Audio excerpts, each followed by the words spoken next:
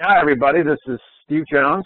I'm with McGraw-Hill Construction, and today we're going to be talking about BIM for use outside of the vertical environment. I was in the architecture world for almost 20 years with a firm called Hill, now part of Stantec, and then I did 3 years in the technology space with Primavera. Now I've been 11 years with McGraw-Hill Construction, and I am our subject matter expert in the advancing phenomenon, really, around virtual design and construction. It's a very exciting time to be in the industry. So please reach out to me at any time. You'll see my email here. I'm always interested in talking to people who are doing interesting things in the industry. So my part of McGraw-Hill Construction is one of 6 divisions within the overall $6 billion corporation at McGraw-Hill. And all of us are focused on being the best of class in terms of providing business information and analytics to our customers. Hopefully you know some of our leading brands, ENR, Dodge, Sweeps, and Architectural Record. I've been personally involved now in developing our research reports, which are published under the name of the Smart Market Report series. These are all free, and you'll see there the URL you can go to, and there's 50 or 60 of these up there now that we've done. They're all sponsored by groups of companies that believe in the research. They sponsor us to do these, and they cover all kinds of interesting topics. I've been most specifically involved in the ones around building information modeling and technologies.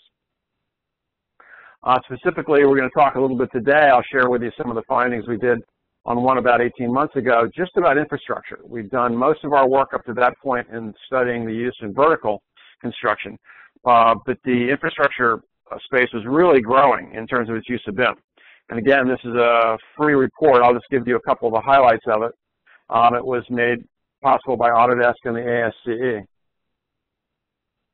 So when we did this study of BIM users, it turned out that about half of them were using BIM for infrastructure projects, which is actually far more than we thought there'd be. It's pretty exciting. Most of them are actually creating models and then using them for analysis and simulation and things, and I'll show you some examples of that in a few minutes here. Now, in terms of comparing where the adoption curve and the implementation level are for infrastructure as opposed to vertical construction, it's probably maybe 2 to 3 years behind. As you can see here, when you look at the folks who've been doing things for 5 or more years, only 23% of them were doing that with their infrastructure projects versus almost half of the group had been doing buildings projects for that long. And we track something called implementation, which means once you've adopted, once you've begun to use, how much of your portfolio are you actually going to be doing it with? And we look at those who are doing more than half of their work in BIM as being those that are really heavily committed. So we ask folks to look back 2 years and then tell us what they were doing at that time, and then look 2 years in the future, and you can see it's really growing very quickly. Once people start using it for infrastructure, they want to do more and more and more of their projects in it. Very exciting, very rapid growth in this area. And also we asked them about what kinds of projects they're doing, and again we said, look back 2 years and then tell us what you're doing now, and then tell us what you're going to be doing in the future. How many of you are doing more than half of these kinds of projects? And all of them, across the board, all these infrastructure project types are growing very rapidly in terms of how many of them are being done in BIM.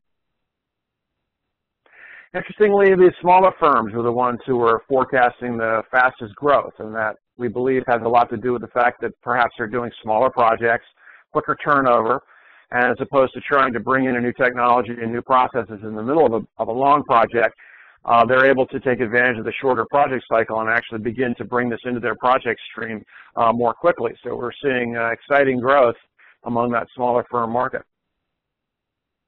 In terms of the benefits, in all of our BIM research, we're always looking at the business benefits. That's why we call these the business value of BIM, because we believe that's the thing that you need to study in terms of seeing which things are going to actually get traction and become standard ways of doing business in our industry.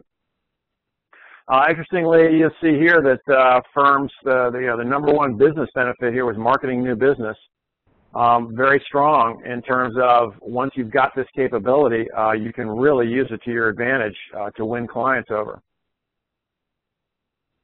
I'll give you a great example of that. This is a firm down in Mexico City, the biggest firm actually in Mexico, ICA, construction company.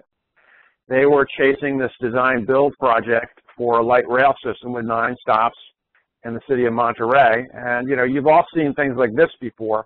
but you probably haven't seen things like this before. This is helicopter video where they stitched in, and I would have to say this is about as seamless as I've ever seen. They stitched in an animated Revit model.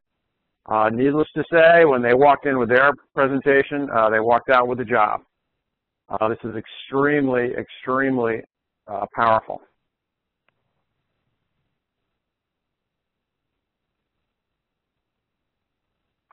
In terms of the owner's view, all their benefits are based specifically on project-oriented outcomes.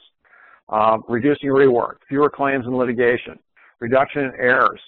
But again, this is what people who have this BIM capability can take this information and take it to their owners and say, look, this is happening everywhere, and this is what your peers are saying about the benefits they're receiving when BIM gets used in their projects.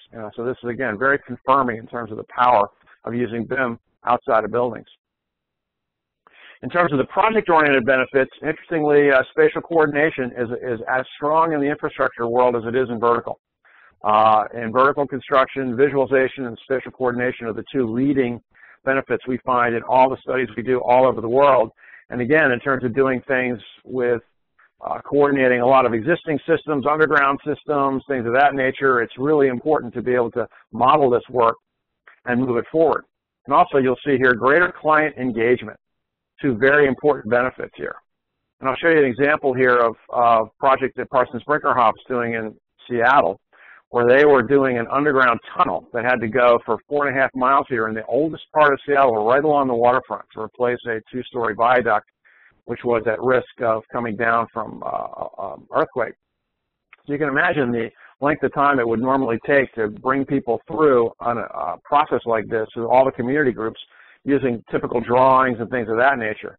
But they were actually able to capture all the information about all the underground foundations, all the underground utilities in this along the entire run, and model all that and actually take all the community groups right through this so they could clearly understand how they were going to build this, and that it would be able to be done without conflict of any of the spatial coordination with any of the existing utilities in the oldest and most dense part of the city, and actually show them the digging machine itself that was going to be operating down underneath that space. Incredibly powerful. They believe they were able to move through all these approvals about half the time that it might normally have taken because they're able to use these tools. They also did an entire Revit model of the city of Seattle, and so they were able to take everyone through a complete fly-through of the completed tunnel and show them all the safety features and things of that nature. So it was incredibly compelling once they had modeled all this to be able to get it through, get client engagement, and get it through that approval process. I'll show you another good example of really effective engagement with existing conditions and demonstrating very clearly not only how you're going to build something, but what it would look like. This was the site, right, that the client had.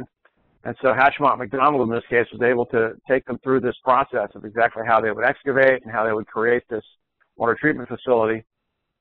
And then for the engineering people involved in it, they could show exactly how all the equipment would be engaged. For the construction people, they could show exactly how everything would be built in what sequence. They could show all the rebar and all the pours that were happening. They could really engage everybody who needed to understand how things were going to get done. You see the rebar here and all the concrete pours. And then ultimately be able to take people through in great high-fidelity detail exactly what this thing's going to be like when it's completed, and then how it would be, the site would be filled again and replicated back to the original site with just this amount of landscaping and that amount of building. Very, very powerful client engagement, but again, because it was able to be modeled in advance. So I encourage you to take a look at this study. Again, it's free on our site. I think Microsoft's going to have it available on their site as well. There's a number of different case studies, including one on the Panama Canal, which is an amazing project, and a number of thought leader perspectives.